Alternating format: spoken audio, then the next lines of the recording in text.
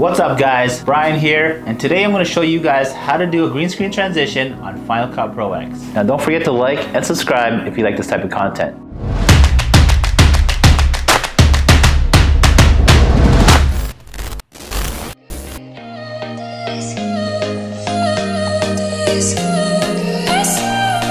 So what do you need to create this transition effect?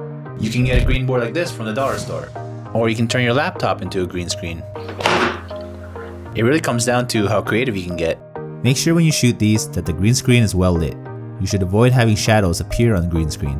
By doing this, you'll save yourself a lot of time fixing it later in post. If you're going to be using a device such as a laptop, all you need to do is find a green colored image like this on Google, download it, and view the image in full screen. Alright, so let me show you guys the basics of how to edit this transition. Once you learn how to edit a simple transition from one clip to the other, you'll be able to create endless amounts of transitions using the green screen. Find the clip that you want to transition to and drag it to the project timeline. Next, drag the green screen transition clip on top of the other clip. Now, under the Effects tab, type in Keyer. Drag that on top of the first clip.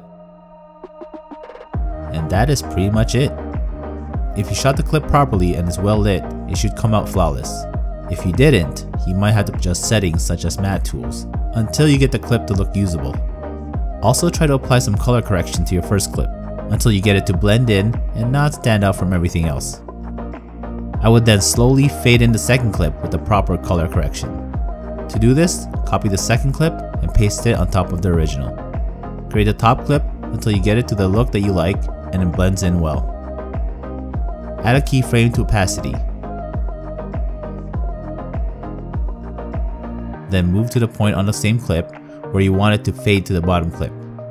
And then change opacity to 0%.